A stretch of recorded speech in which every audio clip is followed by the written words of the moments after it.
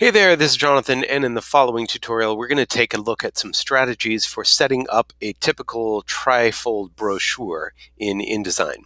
So one thing to know, of course, you can always go and just go ahead and create an 8.5 by 11 page. If you're not sure what picas are, you can switch this to inches and you'll see it's 8.5 by 11. Or you can actually choose some templates that already exist in InDesign. So I'm going to go to a template right now. See if I can find one. I know that I saw one here just a little bit ago. Just have to find it again. There it is, Pop Brochure Layout. So I'm going to click on that and I'm going to download it.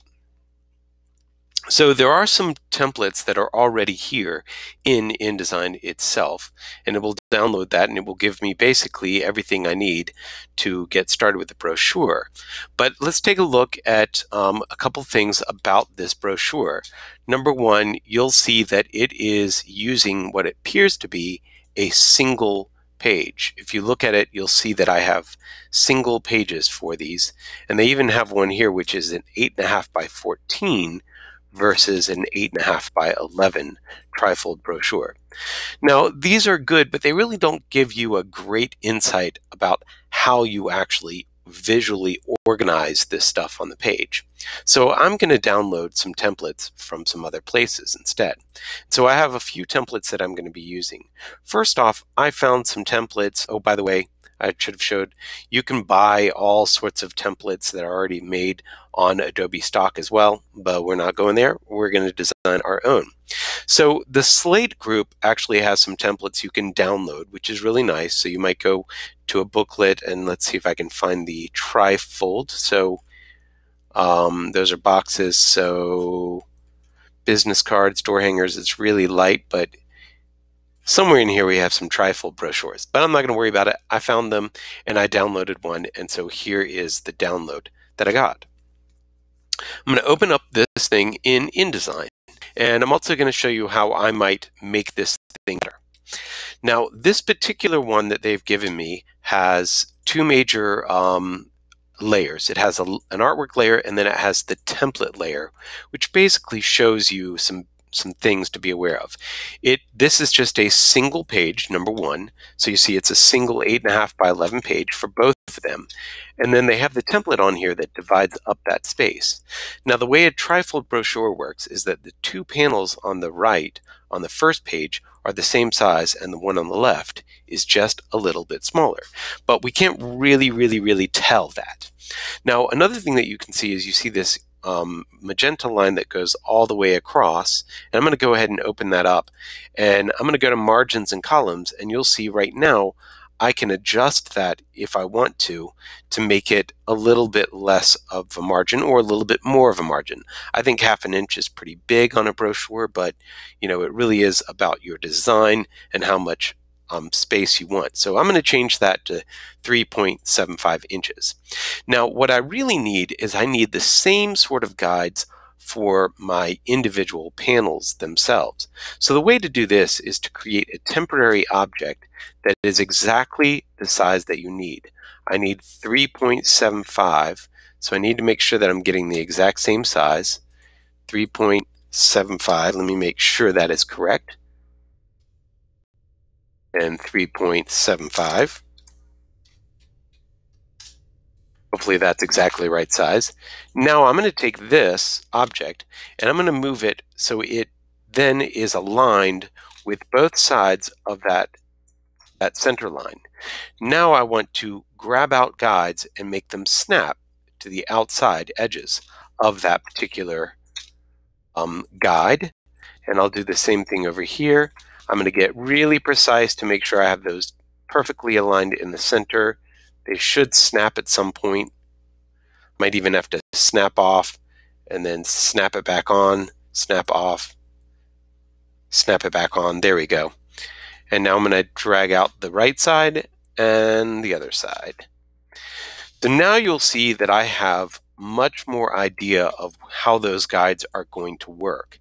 And of course, we would then take this and copy these down to the bottom page and try and do the same thing. Looks like, yeah, they're there. I just have to do the work to set that up.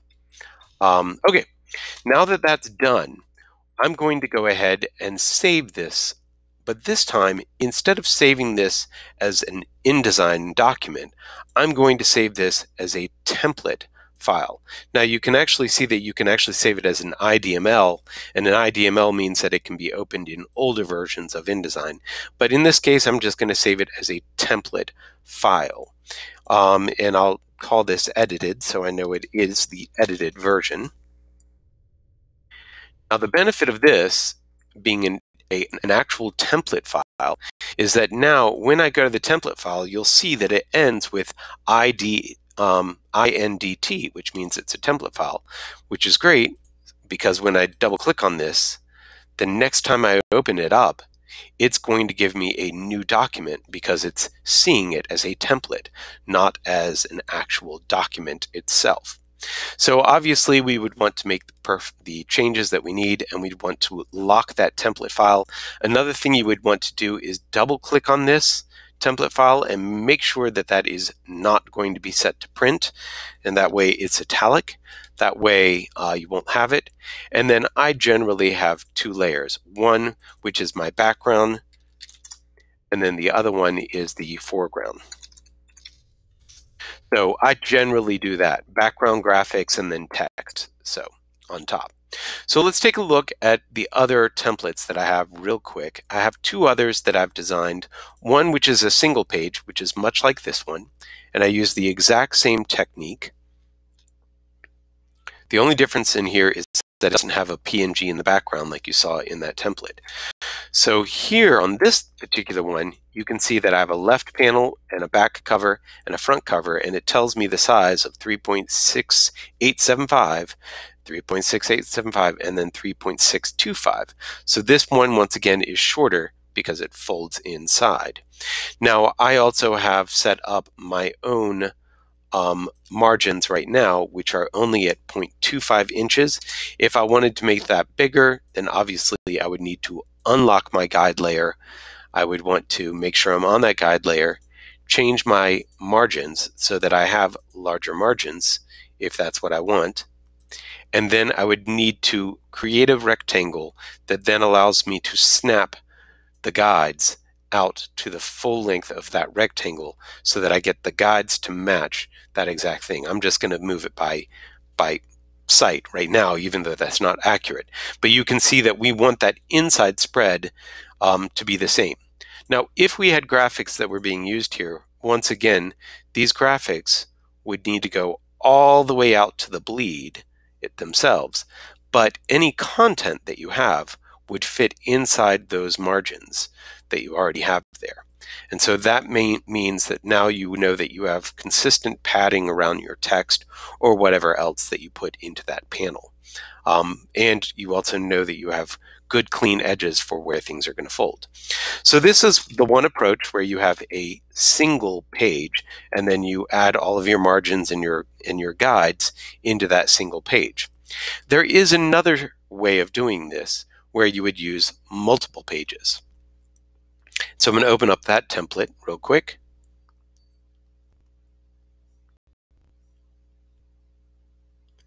So in this one, the way that it's done is each of these is an individual page. And you'll see now I have page A and B, and then we have A and B, which are master pages, which have the sizes, so that when you have two A's and one B, you have a total of 11 inches.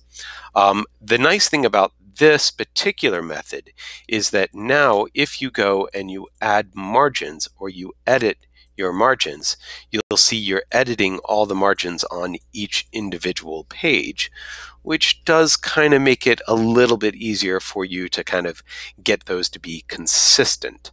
Now, one thing to be mindful of, though, is that when you go to possibly print this thing, I'm just going to go ahead and put some graphics on here real quick just so you can see what happens.